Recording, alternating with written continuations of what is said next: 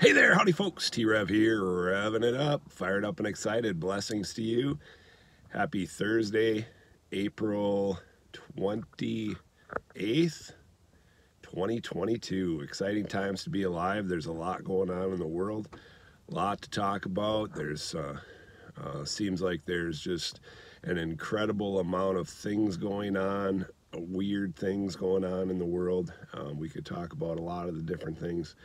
Today, one of the things I want to talk about is the idea of attempting to mandate a shot or mandate a medical procedure that would be mandatory for everyone, and how that affects freedom and our freedoms and the issues that go along with that. Whether or not it's a good idea to do the thing is not what we're debating. What we're debating is the idea of making that mandatory for everyone.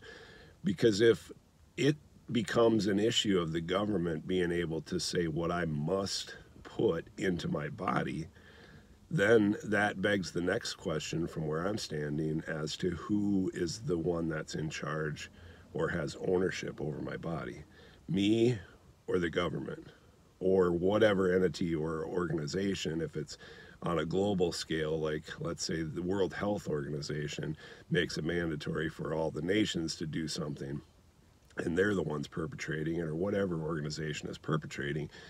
The issue is who has ownership over me and my body. I think at a basic human level, we ought to have propriety over our own body at a minimum. And so to make a medical procedure mandatory is a major violation of our freedoms. And the best thing we can do, how do we overcome that, those of us that are of a mind of trying to preserve freedom, is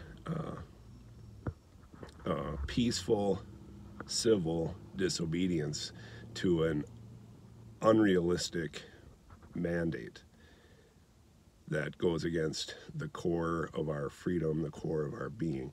We all simply have to do is just refuse. It's that simple. We don't have to take up arms. We don't have to be aggressive. We just need to be peaceful and say no. God bless.